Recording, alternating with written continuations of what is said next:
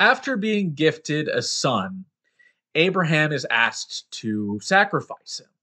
And this was an event that obviously caused Abraham a lot of distress. As we've talked about in previous weeks, Isaac's birth was something that was a wonderful blessing, a miracle from very God. And here God is asking Abraham directly to give that son back to him. A lot has been written about this. The philosopher Kierkegaard, he wrote an entire book about this, and there's a lot that kind of that we can kind of talk about with this. In fact, in years past, I have. But what I really want to focus on today is specifically this act of sacrifice, this decision from Abraham to, be willing to give up the thing that matters the most to him, to God. And in doing so, God does provide a suitable sacrifice as a replacement. Showing that He has the faith to go even that far. God provides in that situation, and I think often sacrifice is something that can lead to those types of situations where God will step in and provide for us based off of our own willingness to give up something that is important to us to pursue Him.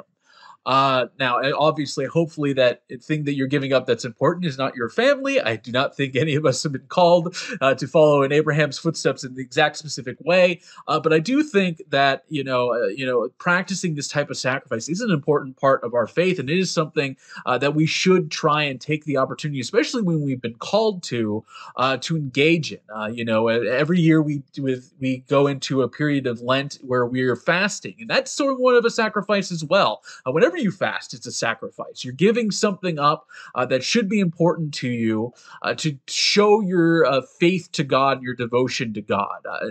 And sacrifices also are often somewhat painful, which is what makes them difficult. That act of fasting, it does result in some pain and some discomfort. Well, hopefully not actual literal pain, but some discomfort as you are, not eating those meals and having to deal with the hunger that comes with them. So sacrificing is something that can be somewhat difficult, but it is something that is important for us to do.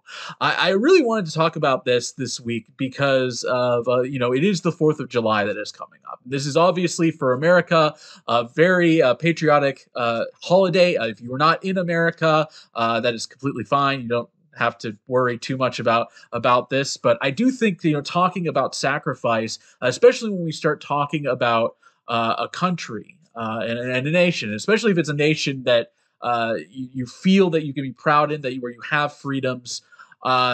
That is something that I think is very important to honor. And on these holidays, regardless of your political affiliation, what you think of America as a country itself, if you live in America, I would take some time to remember those who have sacrificed to protect this country, to remember those who have sacrificed within your own lives to bring you to where you are.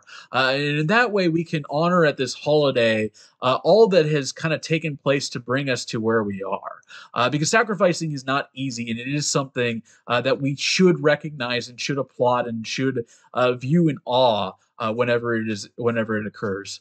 Amen. And now I'd like to invite you all to join me for our last worship song today.